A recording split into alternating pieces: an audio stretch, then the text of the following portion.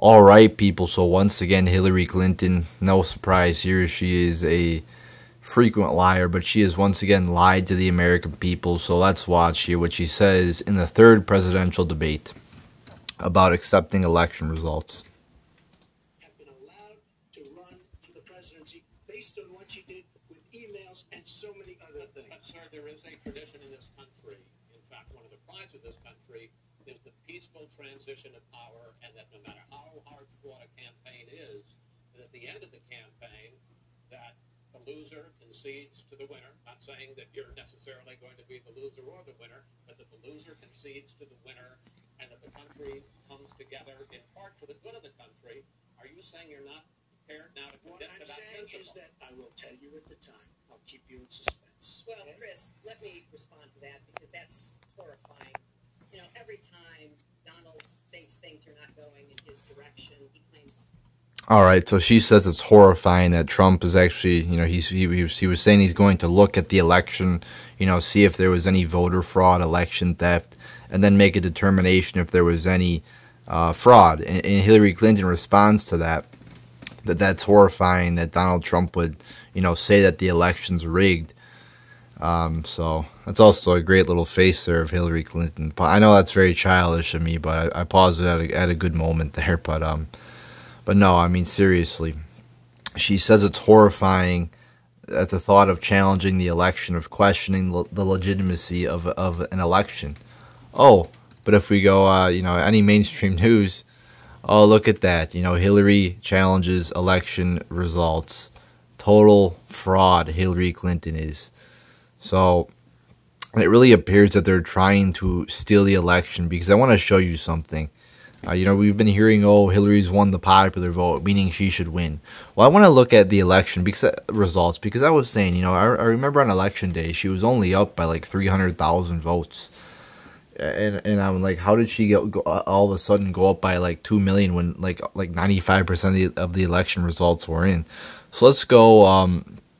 You could actually do this web archive, go back in time and look at web pages. So I went to the New York Times, found their election results. Type the link into webarchive.org, and we could go to November 9th here and go. This is all the times that they took a screenshot of the page. As you see, they got a shit ton. So let's just go November 9th when the election was called. November 9th around what 3:30. Let's see if I could get that here.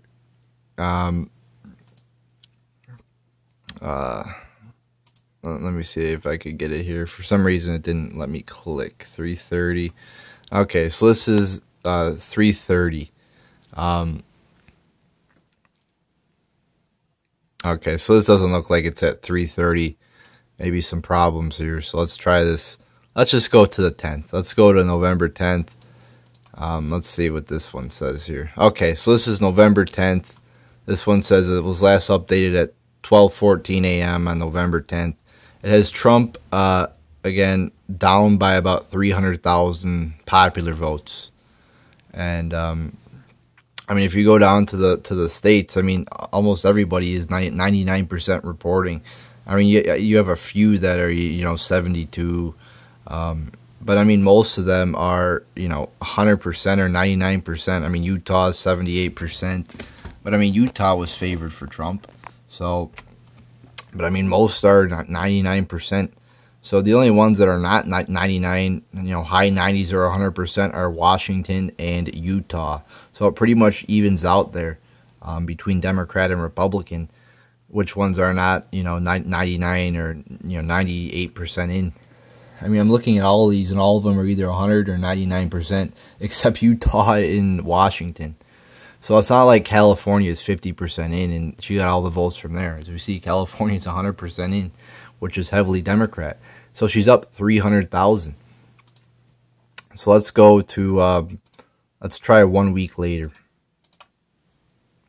So this is 1 week later, November 16th. She magically jumps up by 1 million. I don't know how that happened, but she's magically up by 1 million. So let's go 1 week later to the 24th. Now, let's see. Now she's magically up, 1.2 million, creeping up there. Now let's go to present day, the 26th. Let's see what they have. So it goes from 1.2 million on the 24th all the way up to, now they're saying it's 2 million. It doesn't even say this on the New York Times. Let's try typing it in here. I thought it would, be updated, but so for some reason it doesn't. So let's go to the current page, New York Times election results, and let's see what the New York Times is saying. So yeah, they have Clinton up 1.2 million. I'm sure other other organizations might have it different, but the point is, let's see if we could get it here. Let's see what CNN has. This isn't scripted, guys. So, yeah, CNN has her up 2 million. Somehow she just magically gets, up to, she goes from, only up 300,000 on election day with like 98% of the vote in to up 2 million. I mean, it just makes no sense. I don't understand how that happened. So if somebody could please explain to me how that happened, that'd be great. So then you get the whole thing of the Electoral College, and the Democrats were not talking about the Electoral College and the problems with it once during the election cycle because it actually favored them. So now we got articles, 8 reasons the Electoral College shouldn't vote for Trump. Oh yeah, Hillary Clinton, there you go, won the popular vote. I mean, it's, the Trump University settlement. How about the FBI, huh? How about that? I mean, these are just, again, the mainstream media trying to oh, here we go. Trump has demonstrated a complete lack of trustworthiness. Well, I just explained to you how Hillary Clinton lied, and it's confirmed she lied about her emails. Oh, yeah, the whole bigotry bullshit. They always talk about the bigotry. Failed to disavow racism. Again, bullshit. He disavowed David Duke a million times. Oh, Russia. Oh, yeah, Russia. Oh, it's all about Russia. No evidence of Russia being involved in our elections. That is just bullshit. He will use the presidency to enrich himself, even though he said he wouldn't take, money as the president. Yeah, that makes sense. And then we got another one here. The Constitution lets the Electoral College, choose. They should choose Clinton. And then we got Jill Stein. The whole reason this recount happened is because of Jill Stein, calling for this election thing. And she raises, 4.5 million, I think it was. And I'm wondering, like, how the fuck did she get all this money? It seems like a lot of money just to make in a week. I didn't even hear about this. So who the fuck is donating to this fucking thing? I would guess it's the Hillary Clinton campaign or top Democrats, because as you see here, Jill Stein raises more funds for recount than entire presidential campaign. How the fuck does that happen? The campaign raised 4.5 million, but only 3.5 million for her campaign. A total fraud. And why is Jill Stein only investigating? She claims to be bipartisan and a third party, independent. Independent from the main two parties. Well, why is she only questioning the results in places Hillary Clinton lost narrowly? She's not questioning places Trump lost narrowly, like Virginia. No, she's not, because this is something to try to steal the election for Hillary Clinton. And just one more thing too.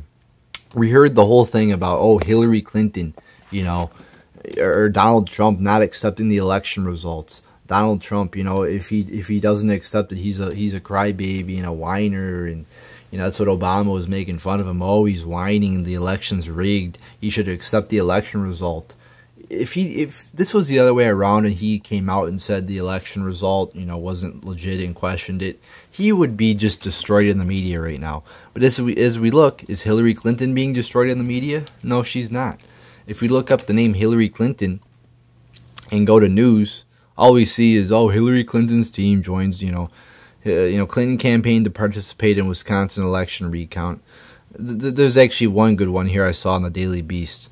Sorry, Hillary Clinton fans, but that doesn't even point out that Hillary Clinton lied about it, saying it was horrifying that Donald Trump might question the election result if he lost. See, it's just them reporting the news saying, this. Hillary Clinton's doing this. It's not Hillary Clinton is questioning the election result, even though she said it would be horrifying just a month ago. So it's complete bullshit. They're trying to steal the election from Trump. I don't know what the fuck Jill Stein's doing. I mean, the only reason to do this, to question the result, is to have Hillary Clinton win, because we damn well know Jill Stein's not going to win. This is just an absolute fraud. So I think, they might try to, steal this election from Trump, with a combination of this recount versus getting electors to not vote for Trump, even though they are bound to vote for Trump, and that's been the tradition in our country. So I mean, we've seen a push to have the electors not vote for Trump.